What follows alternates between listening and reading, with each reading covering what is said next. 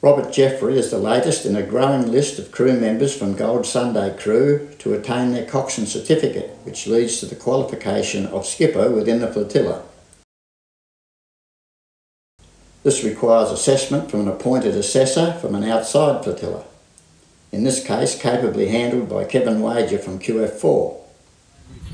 The final hurdle is to pass an in-house commander's assessment, which concentrates on our specific vessels and requirements.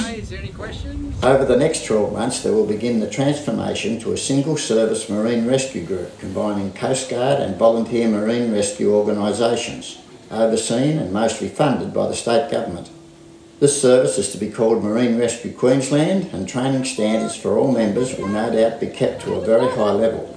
The pathway to becoming a marine rescue skipper requires firstly becoming a general purpose hand, then to deck supervisor, leading to operational restricted coxswain, and finally to an operational coxswain before appointment to skipper at a specific base of operations.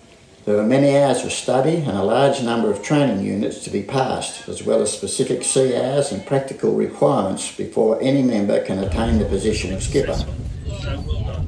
We are sure Robert will pass his final test in a very competent manner and will join our increasing list of skippers who have put in the time and dedication to get there.